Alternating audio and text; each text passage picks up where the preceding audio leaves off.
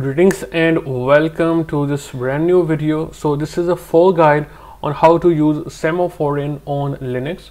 So Semaphorin is a completely free tool and it is also open source. You can use this to downgrade your A11 and lower devices from iOS 7 to iOS 12 and beyond also. And we are at its official GitHub page, as you can see it right here. And no jailbreak, no blobs are required to use this. And for this video, I have this iPhone 6 on iOS 12.5.7 and I will downgrade it to iOS 10.3.3 and also jailbreak it. First of all, to use this, you will have to install some dependencies to make it work. So simply open a new terminal and then type here sudo space apt install git space curl and -y. Press enter. Simply type in your password for your Linux. Press enter and these two will automatically be installed. Now guys, on the same GitHub page you can see that you just have to run this command to clone Semaphorin. Simply copy it from here. I prefer going to downloads, then opening a new terminal here and then pasting it here. Press enter and wait for it to clone. Alright, so once the cloning process finishes, you will be here. Now to downgrade your device, what you will do is type sudo./semaphorin.sh and then space and type the version you want to downgrade to, then --restore. And when you want to boot your downgraded iOS version, you will type sudo./semaphorin.sh and the version you downgraded to previously and then --boot. One more thing guys, that if your device is not activating after you downgraded it, you can use this flag --force -activation together with -restore flag when you downgrade your device. So you can see I am at the Semaphorin main directory which we have cloned previously. So I will type sudo space semaphorin.sh and I want to downgrade to 10.3.3 -restore. Also at this point, make sure that your device is connected to USB and then press enter. Then type in your Linux password and it will start downloading some files. Now here, if it prompts you to install some more packages, please type Y and press enter. Alright guys, at this point your device will go into recovery mode. If it does not go by itself, you can kick it into recovery mode by pressing and holding the buttons according to your device. Now simply press enter and please get it into DFU mode by simply following the instructions on screen. Alright, you can see that my device entered DFU and these are the details. Now please type the iOS version here, which is your main iOS version. Alright, so mine is 12.5.7. I will type it here and press enter. And now we will wait for the process to proceed and complete. This can take a long time, so I will pause the video here and I will resume it when we see any new prompt. Also, one thing I forgot to mention is make sure that you have at least 20 GB of free space on Linux. Also, don't use any live USB. Please install Linux and it should work. So Ubuntu 22.04 or higher should work with this. Now guys, please wait here while a large file is being downloaded. So it is the IPSW for the version you want to downgrade to.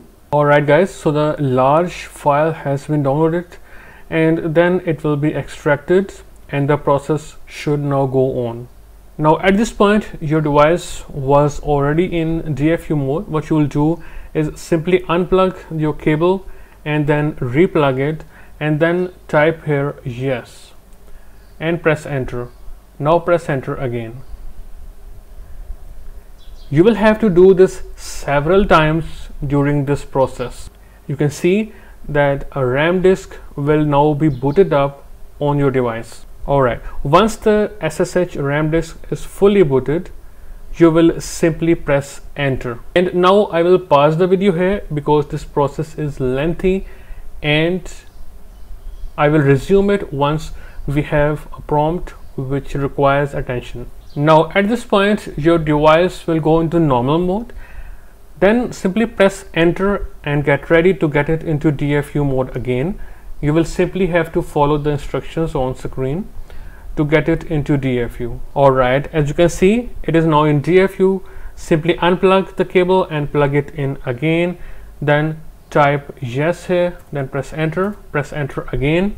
A RAM disk will again be booted. Once the RAM disk is fully booted, you will have to simply press enter. Also, if you see that it shows that it failed to delete the FS, don't worry, it will eventually work. Now I will pause the video here because this can take some time, and I will resume it once we have a prompt which requires attention. Alright guys, now again please get your device into DFU mode. Your device will start in normal mode. Press enter and get it into DFU mode again. Alright, now simply unplug it and replug it, and then type here yes and press enter and enter again, and wait for the process to finish. Alright guys, finally my device has been downgraded to iOS 10.3.3. Now I will see a progress bar beneath the Apple logo, and then from there we will get our device into DFU mode again so that we can get to the home screen. We will go to the DFU mode once we see our device on the setup screen.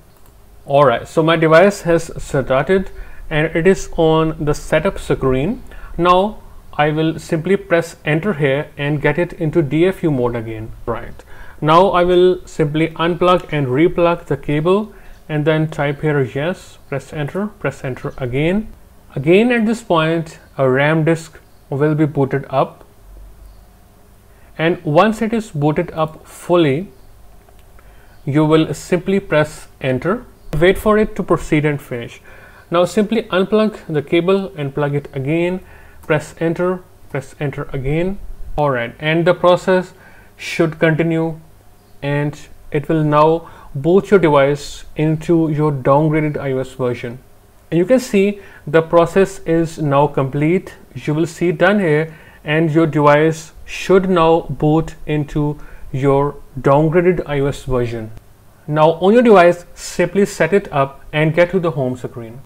Alright, so guys, you can see my device here. I have set it up, and I want to show you the version first. So yes, we downgraded it to iOS 10.3.3, as you can see it right here. It is the same phone, and yes, it was a dual boot because we downgraded to iOS 10. So if you reboot your device, you will go to your main iOS version, and then you can use the -- boot command to boot it back to your downgraded iOS version. Also, you can jailbreak it. You will get an app according to the version you downgraded to. So I got Meridian Jailbreak, and I will simply hit go, and my device should now be jailbroken on this version. Alright, and now I will respray. Alright, so if you see this prompt, don't worry, simply hit cancel and then press home, and you can see I am jailbroken. I got zebra. Alright, so accept, and you can see the version 10.3.3 successfully jailbroken without any problem here. Also, please note that you will be able to connect to a Wi-Fi which is open. If it is password protected, you will simply see an incorrect password error on your downgraded iOS version. Also guys, to fix the deep sleep bug which renders your device to get a black screen once you lock it for a long time, you can simply install this repo, go to sources and simply add this repo to your device in Zebra or Cydia, and then simply install this tweak called Fiona.